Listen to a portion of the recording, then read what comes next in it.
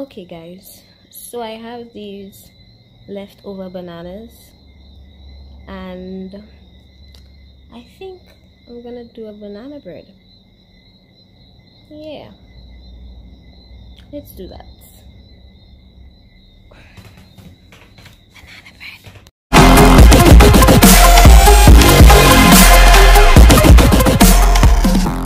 Okay guys, so this is my recipe book, which is like a basic notebook that I just put a cover on, and we're gonna follow the recipe.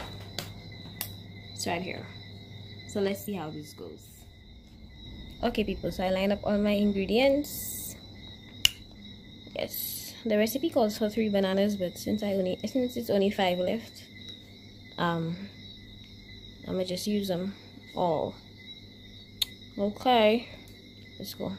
Most of my ingredients, don't criticize my things, most of them you'll notice they're in like plastic bags and stuff, and they're like costings, because like during Corona, banana bread has been making because bananas were spoiling, so most of these things are leftover stuff. Raisins, walnuts, even the chocolate chips, because when I had my goobers, my little cousins and my nieces, we were just doing stuff, so most of these are leftover. Don't judge my things, okay? I don't care. They're in my belly, so it's not a problem for me. So we're gonna need 3 bowls, okay? First step is to preheat your oven to 325 degrees Fahrenheit. I've already done that. So in our first bowl, we have 2 cups of all-purpose flour, 1 teaspoon of baking powder, 1 teaspoon of baking soda, 1 teaspoon of salt. That's our dry ingredient. So that's what we have in this bowl. So we're just gonna stir this up. So that's bowl number 1. When I say 1 cup of anything, you need to get these measuring spoons for consistency. Well, measuring cups, measuring instruments, I don't know, spoons, cups, whatever, for consistency. So you could get that anyway, like SMS, anyway really, and they have it written on them and behind them what is 1 teaspoon, what is 1 tablespoon, what is 1 cup. So if you're a basic Betty like me, these are the plug. Moving on, so our next step is to mash the bananas. I know these look terrible in terms of what we expect of ripe bananas, but the browning effect and everything is actually perfect for banana bread. So I don't know if you'll have fancy mashing tools and things at your home. I'm just gonna use a fork to mash all these. Yeah, I'm just using a good old fork.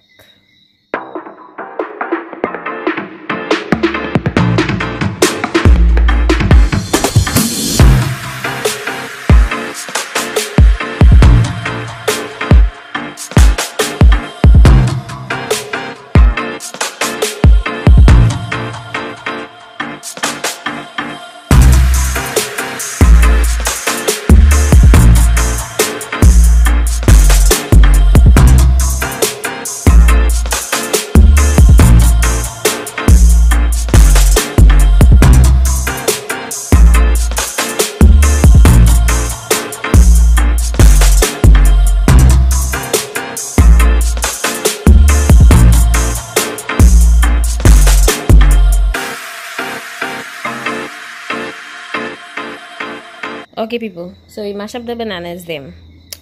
So our next step is to stir the bananas, a tablespoon of milk and a teaspoon of cinnamon in another bowl. So that's bowl number 2.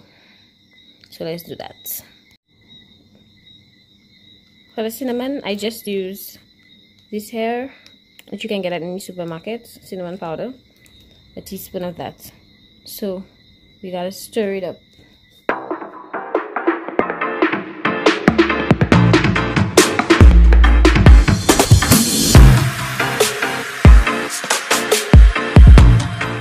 There, so we have our first bowl, which is our dry ingredients, and then our second bowl, which is our wet ingredients. So the recipe now asks us to beat the sugar and the butter together. Now the recipe calls for softened butter. So for me, I don't know if that's the right thing to do, but that's just how I do it. I like to melt my butter. So I measure it, half a cup of butter is what it asks for.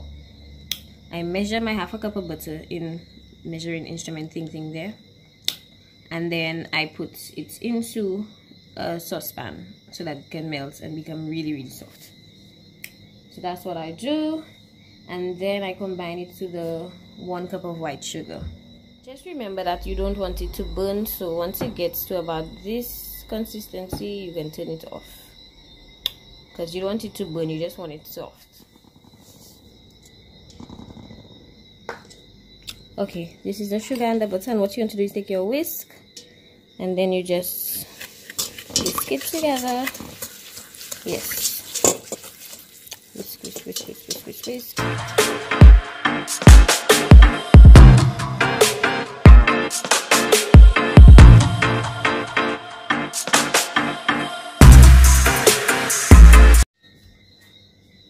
Okay, so the recipe then asks for 2 eggs.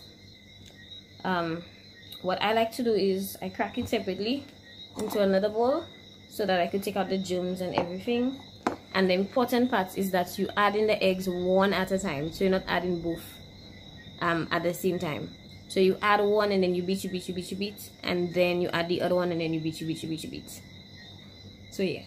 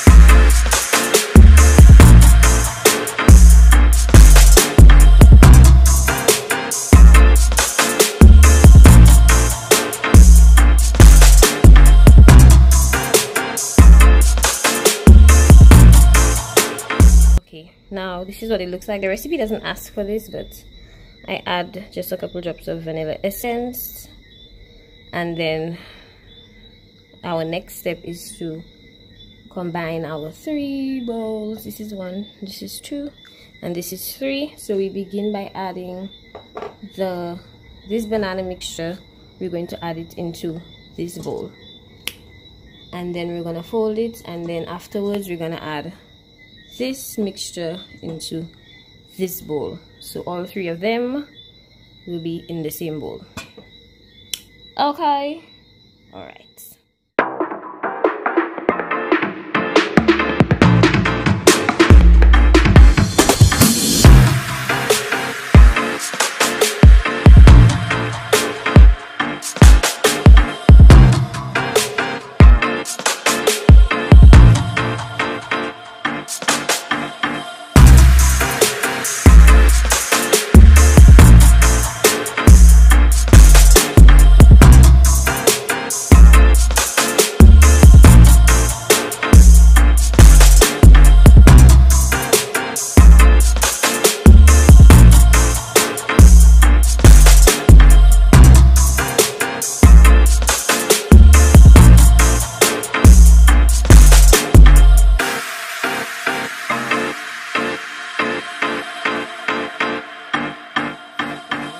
The 3 bowls shall become 1 bowl, or whatever it was that the Bible said. And we're down now to our last step. Well, almost last step. We add in our chocolate chips. This is 1 cup of semi-sweet chocolate chips. Make sure it's semi-sweet, I think, because you're gonna add so many. You already have so many sweet things in there. And then for me, this is optional, but this is what I like to do. I've stirred in some raisins and walnuts, and they are also going in here. Normally I don't just do all one time, but yeah. Yes, this is our final step. So like I told you all, the first step asks that we preheat the oven, which I've already done, to 325 degrees Fahrenheit. And part of that also said that we butter our pan or whatever. So I just did that, and now I'm going to pour the mixture into my buttered loaf pan. Yes.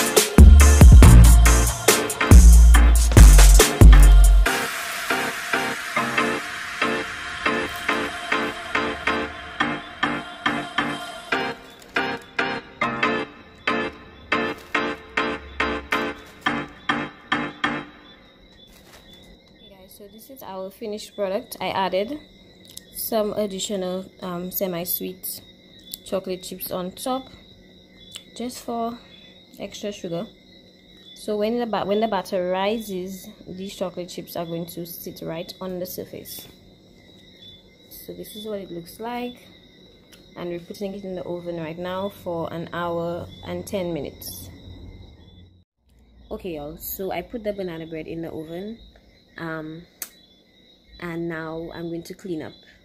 I know some people clean up during. To be honest, I would be faking it if I tell you that I am one of those people. I am not. For me, I do everything and then I clean up.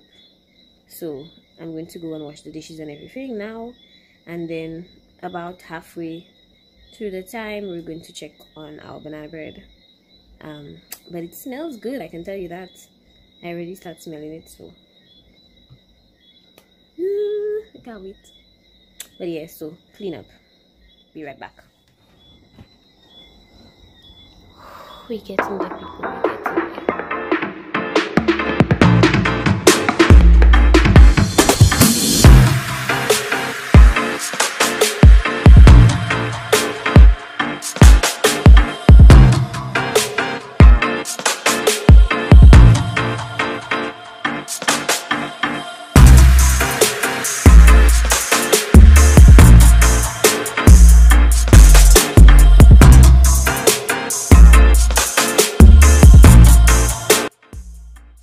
Okay, y'all, here we go. I'm going to cut into a very, very small corner piece.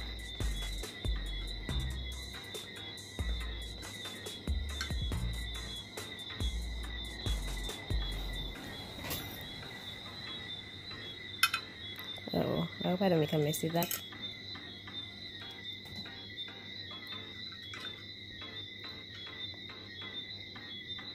Okay, how are we looking? Uh-oh. Y'all, oh my god, y'all, I can already tell that I'm good. I like it a lot. Very moist, very moist. Look at it.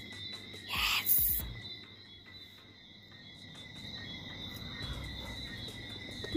Hook.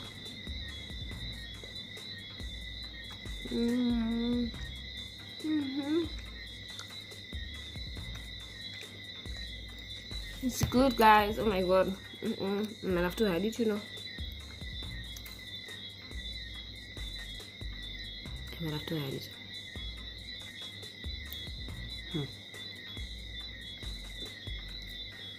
That's selfish. I shouldn't hide it. Y'all, wait, that's good, you know. So, for anybody that's a basic Betty like me, remember what I told you about the measuring spoons, the instruments. That's important. For me, once you get that, you can understand any of the directions in the recipes. This recipe was not an original recipe, so I'm going to leave a link in the description if anybody else wants to try it. I mean, I added a couple things and whatever, but the main recipe was not mine. I got it from the internet, so I'm gonna leave a link in the description below. So if anybody else wants to try it out, Remember, for banana bread, your bananas have to be overripe so that it could be at its best. But y'all, you see, I'm proud of myself. You did that, sauce. You did it. That's good, you know.